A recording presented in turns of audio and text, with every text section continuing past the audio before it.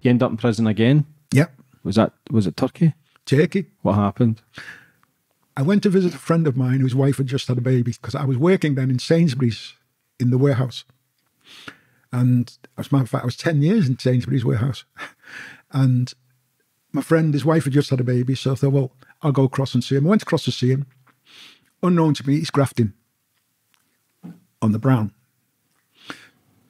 When I went to the house, he wasn't there. His wife, she couldn't speak much English. You know, Majid not here, Majid. So I said, well, okay.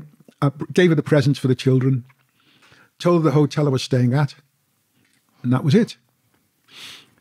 About 4 days later, my hotel door comes in.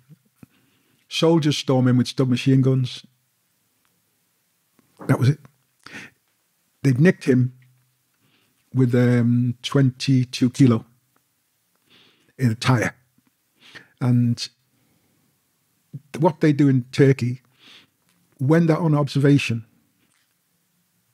everybody who goes to that house is photographed and arrested at the time that the suspect is arrested, which I was one of the people. So, of course, they contacted Liverpool, and Liverpool said, oh, yes, he's into heroin, and that was it. Even though I hadn't been in trouble for 10 years, and I was working as a warehouseman, that was the shit they came up with. How much did you get? I got 10 years. So you get a 20 stretch and a 10 stretch for smack, and you were never dealing with it? That's what hurts.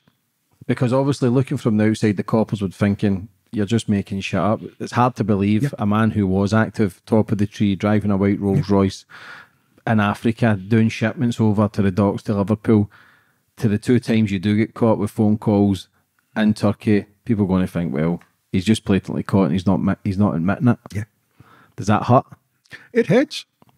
It hurts. And what hurts is that the people in Liverpool 8 know I wasn't involved in heroin, because they knew all the people who were involved in heroin.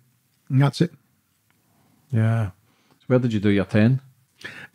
In a place called Maltepe, which, I mean, Turkish prisons are totally different, because when you go in, you get a blanket, a mattress, and a pillow. That's it.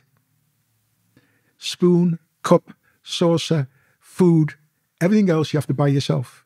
If you have no money, you get nothing. Nothing.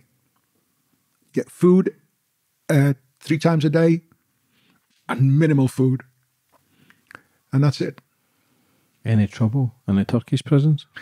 Yeah, it's very, very gang orientated. I mean, the first wing I was on was run by Macedonians and Russians, and a lot of racism from the Eastern Europeans.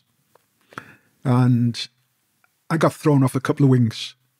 I ended up on an Arab wing, which wasn't too bad. But hell on earth. What are you then thinking if you're working in Sainsbury's, trying to be a family man, you say you met the love of your life, again, that, not fuck up, but again, the misery you've caused the people who love you. Yeah. How did your wife handle that? And why did she stick by you? She stuck by me because she loved me, she loved our son, and loved our life, and that was it.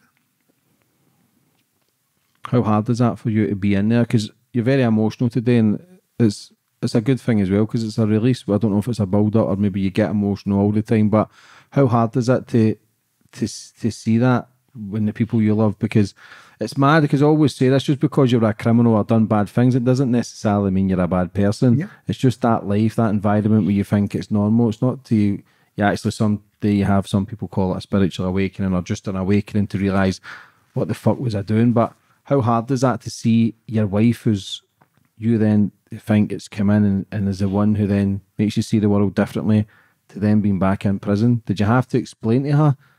Or did she not know it was... But she knew I wasn't at it. She knew I wasn't at the heroin. And it hurt, as I say, with her being so loyal, it hurt even more. Because I'd never had such loyalty. What age were you then?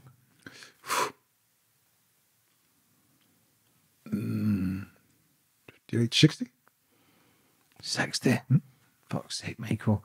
So see, when you're working in Sainsbury's and stuff, how was that life from white Rolls Royce, buying houses, cash, everybody loving you because they think you're the man about town, to then be working in Sainsbury's? Was it a better feeling working in Sainsbury's? Or It was better because there was no worries. There was no worries about people knocking on my door because I knew I wasn't at it. But then again, you don't have to think you're at it. If they think you're at it, that's it. Did anybody ever try and test you in Sainsbury's? No, there'd been a couple of television programs and things like that, and people sort of knew what was about. And that was it.